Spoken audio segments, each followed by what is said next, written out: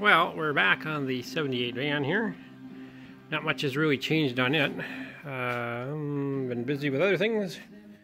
Today we're just playing with doors here. So this is the door off, the cargo door off the side there.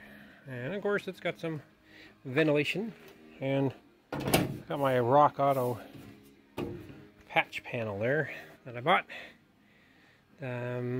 Bought this 5 years ago to put on there. They don't make these anymore. You can't get them. So good thing I bought it when I did. And then the other cargo door, same problem. I got some things to repair there. So yeah. So other than that, I just been sanding the roof and stuff.